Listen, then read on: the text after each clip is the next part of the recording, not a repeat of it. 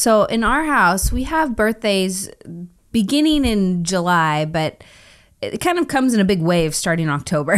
I feel like it's October, December, January, and then this next baby's going to be January or somewhere in between all of that. And so we like birthdays. I think they're kind of a big thing in our house, but should they be a big thing? Like, how big should they be? Because I think parents feel a lot of pressure to, put out for a birthday, and how much should you pay for it? Why should you do it? There's all these questions about motivation and, are you really just kind of trying to live through your kid and make sure they have like the best birthday ever? But does your kid even want that? Like, are they introverted and a huge party is just not what their thing is? I don't know. We just want to ask some of these questions because we just came off of a birthday for our oldest, and it was a little bit unexpected, and we thought it'd make it for a good conversation today. Sure. So we'll talk about that and see you on the other side.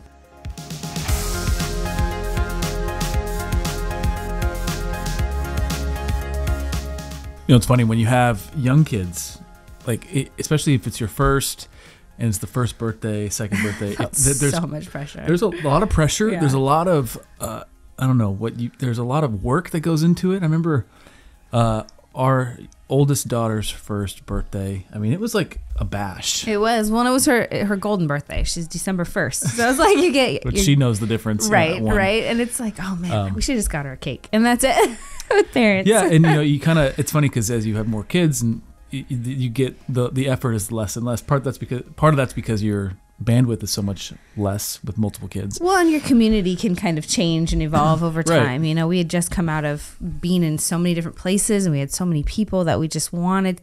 They were just celebrating with us, and so yeah. And then we have friends hard to leave people out. But then you have, because I'm always asking this question: like, are we celebrating it enough? Or are we celebrating it too much? Right. That's the question. And when you have friends come over and family come over, like the amount of gifts. I mean, oh man, it's like something's changed. Sure. I don't remember getting that many gifts as a kid, and it's like these kids, and we get them a few gifts. Yeah. But our family, our friends, I mean, it kind of feels a little over the top. And that being said, I think that's the picture. Sure. Correct me if I'm wrong, but I feel like most birthdays nowadays are kind of like that. At least maybe we have a weird West, friend out group. in America. Yeah, I don't know. So how much of that pressure is good? How much of it should we really press into as parents, and how much can we slough it off? Right. And what are the opportunities here that we have as parents to disciple our children and to train them? And I think that, birthdays are good to celebrate. You're celebrating a blessing from the Lord, right? We believe that children are a blessing. That's what the Bible says. And so are we celebrating them, and especially if you have multiples, usually it's like family team, we're all working together all the time. And so to single one out one day a year and to bring in the other siblings to kind of help celebrate them it can be a really fun thing. It can also be a bit of managing others' emotions, but we'll get into that. So if you don't know us, I'm Selena. This is Ryan, my husband. We are the Fredericks. We're behind all Fierce Families things, fierce parenting, fierce marriage, all the things. Yeah, and we're on the parenting side. So we have 3 daughters. We have another child on the way. Selena is about 34 weeks pregnant. Yes. We had an ultrasound yesterday, and it was awesome. We've never done one this late in the because I'm high risk because I'm 40. They are keeping track of the baby, which is good. I want them to. And I want to. They don't know how hardy my wife under is. watch. So the Lord is good. The Lord is good. And it was fun seeing baby that far. Yeah. It progressed. Yeah. So parenting is one of these things. We are just very much, especially on the podcast, we are just talking through things as we learn them. We don't mean to come across like we know everything. We're not pros. We just want to help others as we struggle ourselves to see how Scripture really does bear its beautiful weight on our lives and how we are to find the freedom in that, even in things like birthdays. Yeah, again, the conversation did stem out of a little bit of our oldest turned 9.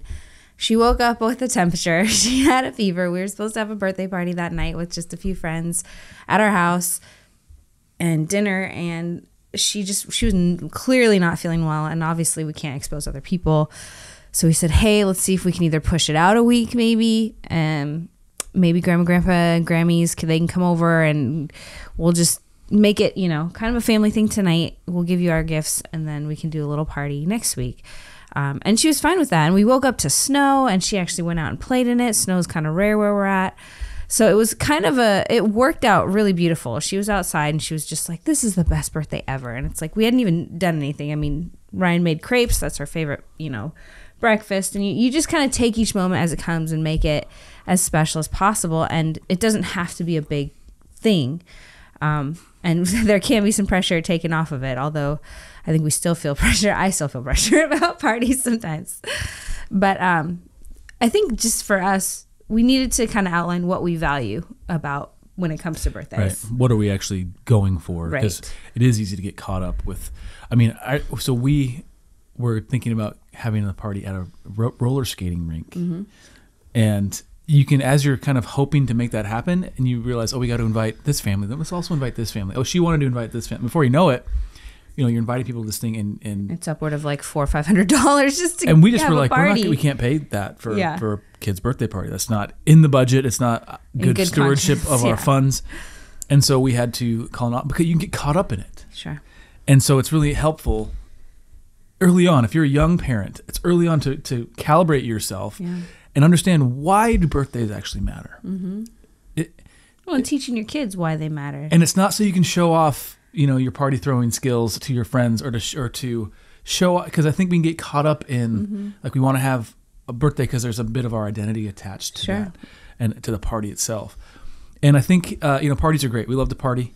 Listen, partying is our thing, okay? But I think partying without the right rooted motive, and the right cause in mind is, I think, a vain pursuit. Right. And so what do we value when it comes to birthdays, with our children's birthdays, and even our own? Yeah, we value, each child being celebrated and acknowledged and kind of seen and made to feel special that day.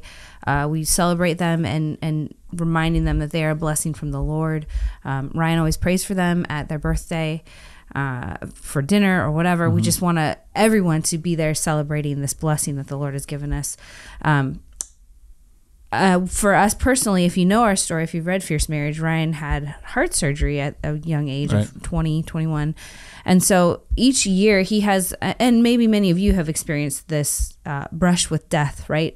So you've lost somebody tragically. And so the meaning of kind of every minute, every hour, every year is just such a gift. And so for us to celebrate that, it might look different than other families. And there's different dynamics that play into that, which we will talk about. But just a few scriptures that really kind of hit home for us and I think carve out why it's so important for us to celebrate birthdays and why we are convinced that it's fun to do. Not everybody is, and that's fine. Yeah. Psalm 90, verse 12. Teach me to number my days that I might gain a heart of wisdom. I actually really enjoy, this is part of my personal statement. In Psalm chapter 90, verse 10 is where it starts. It says, though our days are 70, or by reason of strength, 80. It's like basically where it's a vapor and it's here today, gone tomorrow. That's a theme throughout Scripture.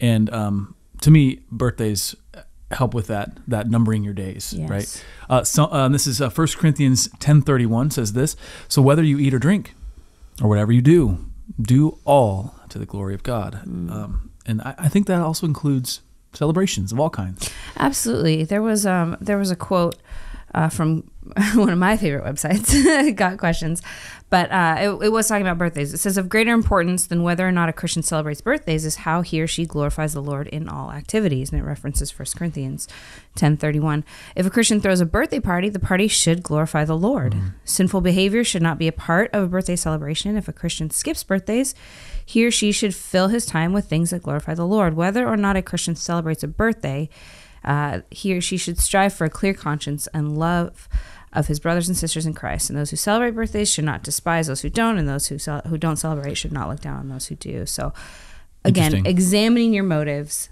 How are you glorifying the Lord in celebrating your child's birthday? It occurs to me that there may be a whole side of Protestant Orthodoxy Christians that say birthdays aren't a big deal. If that's you, leave a comment on this video. I want to, or in the podcast, whatever. I'd love to know why. Maybe I could just do a quick search. Sure. It also occurs to me that Jehovah's Witnesses don't celebrate birthdays. We are not that. And they're not Christian in the Orthodox Protestant sense of that word, although I don't think they might argue that. Maybe they would, I don't know. they're not Christian.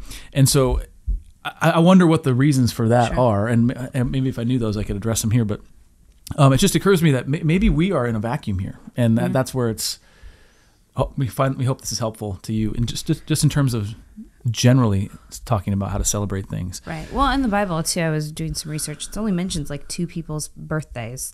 I think it was Herod, one of the Herods, and then Pharaoh, one of the Pharaohs. And it wasn't like for a reason to celebrate birthdays. I think it was just like in the narrative of what was happening. Born. Yes. Jesus. So don't forget his birthday. Right. He's in there.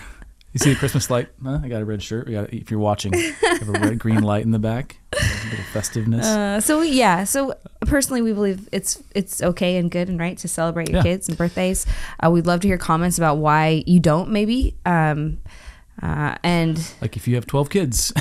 True. Logistically, it's too much. Yeah, we'll talk about that in a bit, but or just 3 kids. That's how I feel. Celebrating can be done creatively. Yeah. And especially on a budget. But again, in all things, we want to honor the Lord with our finances and with how we use the time that He's given us. So as we were talking about birthdays, you said this word, or maybe it's 2 words, I don't know, meta narrative. Yeah. So Why don't you explain the question that? here is why. Why do we celebrate birthdays? And as I was explaining it to you, I feel like it's an opportunity to really establish your child's meta narrative in some unique ways. And what I mean by that is they are building a kind of story of their life unfolding. Meaning not only the things that I do and the things I enjoy, but these big questions like, where do I belong? And at what stage in my personal development am I in? And this is the reason why you have rites of passage, right? You have these milestones in a young man's life or in a young woman's life where they think that's when I transitioned from maybe a kid into a young person, or from a young person to a young adult. And so that's what I mean by marinative. Which is meta-narrative. Let them marinate in that. Which is so important, though, because the conversations today about how boys are not becoming men, there's no markers for them. It's a blurred line. And then you get men, or you get boys that they're not actually men, they're just boys with beards, right? I mean, you've heard that saying before. And they're not stepping into the role and the responsibilities that God's purpose for their lives. Same with women. And it's not just because they didn't have the right birthdays. Right? And I know that's not what you're saying. It's a passage, right? It's an opportunity for parents to say, okay, you are no longer an 8-year-old. You are now a 9-year-old. Right. Or you are now a 13, whatever that age is. Yeah. And here's what that means. Yeah. It means that you're going to begin to feel these different things. You're going to grow out of this and grow into this. And as parents, we kind of have to have our head on a swivel and be able to articulate those things in the life and heart of our child and be thinking in those terms, because those things don't just happen. They don't. I always thought, okay, when we were, you always think as a kid. No, I always thought when I became an adult, or even as our kids grow, I'm like, when their birthday comes, I'll just kind of know what to say. I'll know how to address the masses, right? The 3 or 4 families that are there. And I'm going to say, this is our daughter, this is our child, we're very proud, and blah, blah, blah. And I always find that in the moment, I almost never know what to say. And so I'm not saying that you have to have some grand speech, but these are things that I think as parents, part of being an adult and being a parent is thinking through these things ahead of time and saying, what are those key moments and milestones and memories that our kids need, and what role do birthdays play in that? Now, not every birthday is a milestone. Right. Obviously, like the age 16 is more significant than maybe 11. Right. 18 maybe is more significant than, whatever. Yeah. And that's honestly, some of those are a little bit arbitrary. Right. Some of those are cultural things, but the point is the birthdays are an opportunity to establish that meta narrative with your child, namely in how that sits within the cause of Christ and the work of our God and the culture that we are as a Christian home, being that our faith is a Jewish faith, into birth in I'm trying to say Israel, Judah, Christian, all of that, rites of passage. Yeah. Now this is what this means. So, right. And when you get a little bit more granular, with the opportunities of dealing with the actual day itself, right? We have a 9-year-old now, a 6-year-old, and a 3-year-old, and our grand finale on the way. There were some big emotions, at least in our house, with some girls. Usually they're pretty chill about, okay, we know it's her birthday. We know she's going to get some presents. We know that and hope that she'll let us play with them, but our 3-year-old is still a bit of a tyrant and doesn't understand whose birthday it is and when they get gifts and what that means. And so again, life lessons, right? Teaching and training our children how to navigate and cultivate godliness through these hard emotions and big feelings that they feel of jealousy. Della even dealt with some disappointment because she wasn't feeling well, and she was very much looking forward to seeing her friends and having a party. And we had to kind of stop and say, okay, what are we grateful for today, though? What are we grateful for, even though you couldn't have this or you couldn't do that? Again, it's a great way to just continually practice the vocabulary, practice getting our hearts right before the Lord, saying, Lord, I'm struggling with jealousy. I'm struggling with these things. It helps our kids increase their capacity for suffering. Which is great. Which is something that we've been thinking through as a family is like, what does it mean to have a capacity for suffering? Yeah. And to be able to actually go through hard things and not just immediately need a way out or a way to alleviate the pain. And I'm talking about our youngest. We went, actually, it wasn't for one of our kids' birthday. It was another kid's birthday. We were buying her a gift. We were at Target. Yes. And she was convinced that this thing that we were buying for the friend should have been for her. Yes. And we tried to explain it, and she just couldn't get it through her tiny little head. It's not for you. Does that mean we just buy her something to get rid of that? Right. No. That dissonance that she's feeling, that this is a cool thing. You want it. It's not yours. It's not for you. Deal with it. Yeah. And that's an opportunity. That's maybe one example. And there's 1,000 ways that could play out around a birthday. I would say that's a good way to deal with dissonance and suffering, quote unquote, for a child, right? Like, I don't know, not getting what you want. Yeah. It's a version of suffering for a child. Sure. And it's not, it's not like they're going hungry or yes. I'm just trying to calibrate birthday suffering versus today you're not going to eat. You're going to grow in your capacity for suffering. So life lessons like that. And so there's this grand meta narrative, then there's in the trenches, granular things that we can teach them. Right. Celebrating one another, right? It's not like this is not your day to just be like, it's not okay just to refuse to say jealous things or to have envious thoughts. Right. We need to flip the switch and say we're actually celebrating this member of our household specifically today. Right. And that's okay, and it's good and right, and everybody else can just take a back seat. They're in the hot seat, and I say hot seat. It's just basically like the breakfast table. Like, what do you enjoy about what do you love about your sister? We just kind of go around and say something affirming to the birthday person. Yeah, and so that flips the script a little bit from I'm just trying to hold back my negative emotions, but now I'm actually offering. Right. It's going from defense to offense. Yeah. On that. So getting into a few of the tangible, I think, is helpful in these instances. So how should we or how can we celebrate them? Again, it might depend on how you and your spouse value birthdays and how you were raised. And the size of your family, I would say, is probably one of the biggest keys. We have friends that have upwards of 6, 7 kids, and they don't celebrate every kid every year, not a big party. Not every kid gets a party every year. They have decided every 4 years that child will get a bigger birthday. So you hit the 4, the 8, the 12, the 16, and so they kind of hit some of the major milestones. Financially, it's feasible. And it makes it, the kids look forward to it. And it's not like they aren't made to feel special on their birthdays, but a bigger party comes every couple years. Right. And so I'm just thinking of our friends, Dan and Jackie. Dan, he's committed to, I don't know how he did it or why he did it. I do not envy him. But for some reason, every time there's a birthday in the household, he is expected to make this elaborate fondant cake. He likes it. He likes it, though. It's something he enjoys doing. I get the sense that he enjoys it, but it's also a lot of work. I'm sure it is. I mean, some of these cakes that he makes, they're unbelievable. Yeah. And I don't understand how he makes them. But it's a family thing. And the kids put in their order a month in advance. And these orders they're complex, and he rises to the challenge. And they're beautiful, and we always are watching on social media to see what cake did Dan make that year for whatever kid, whatever birthday it was. So I think it's just things like that make it so special, though, and make it more significant. And they're actually the same family that they always pray for their kids on their birthdays, and they've modeled that, and something that I love, and I've always wanted us to do. And they're the reasons we classically educate. One of them. They are. Yeah. They introduced us to it. So, again, consider your factors. How many kids are in your family? What do you and your spouse agree on in terms of what do you value about a birthday? How big should they be? And how can you glorify God in that? And then have birthday boundaries, right?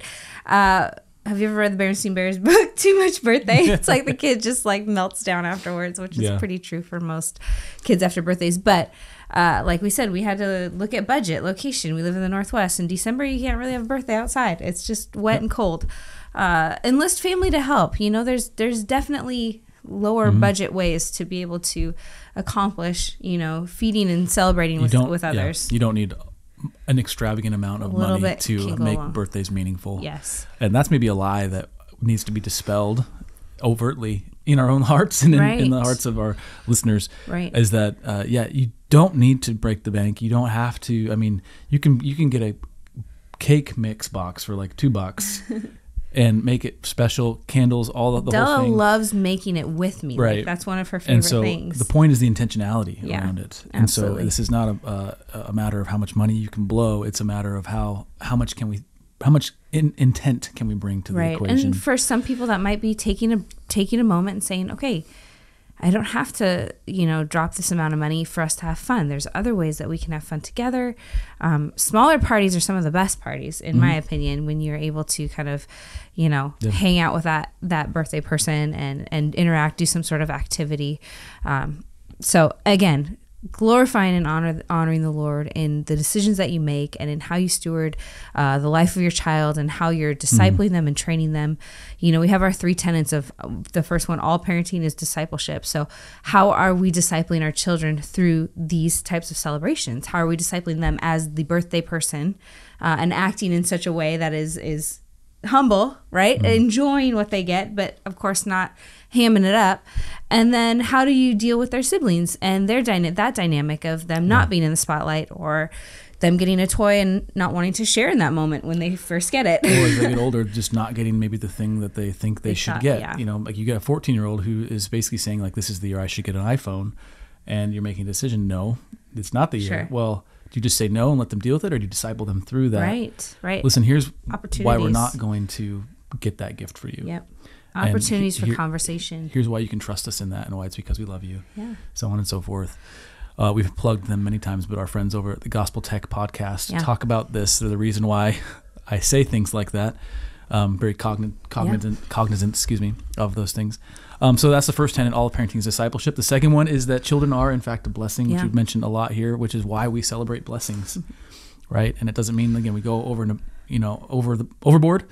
It just means that we are intentional about it. Yeah. The final one is that family is God's idea. And so applying that to birthdays, what did you mean by that? So we deal with birthdays and family dynamics in light of this fact that family is God's idea. Yeah, I think, for some moms, I've heard them, say they go through like their birth pictures that day, or they remember that moment that the child was born, and they think about it, or they write letters to each of their children on those birthdays, and just remembering that this was God's idea. This was God's plan and purpose for either that little life or for the life of our family, sure. Right? And so how can we, again, just kind of engage, how should we deal with birthdays in light of knowing that this is all God's idea. This is not me outside of his purpose and plan doing my own thing, but this is, God gave us a child at this time, and we're celebrating their age. That's really good. So within that, and again, using wisdom and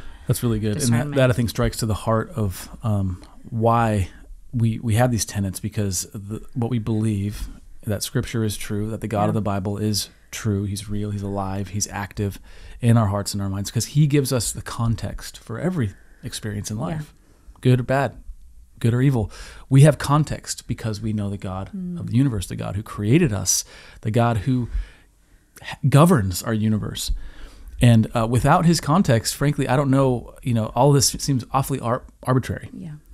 And so if you don't know Christ, if you don't know the God of the Bible, if you don't understand what it means to disciple your kids, and you want that, the first step is to be a disciple yourself, a disciple of Christ. And if you want to take the next step down that path, we have a website. It's thenewsisgood.com. It's thenewsisgood.com.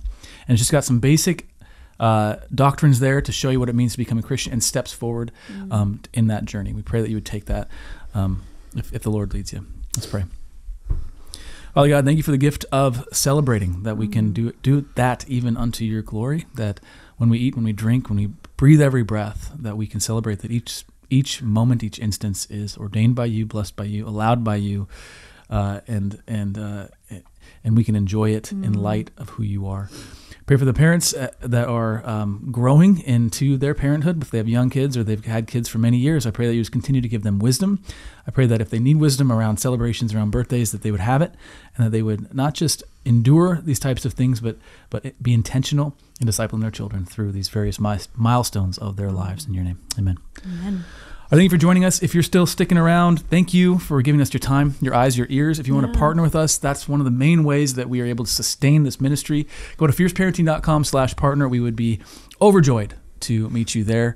But either way, by the grace of God, as the Lord wills, we will continue to do this week in and week out, with maybe a few breaks here and there, with this baby coming along very quickly. So with that said, this episode of Fierce Parenting is. In the can. We'll see you again in 7 days. Until next time. Stay fierce.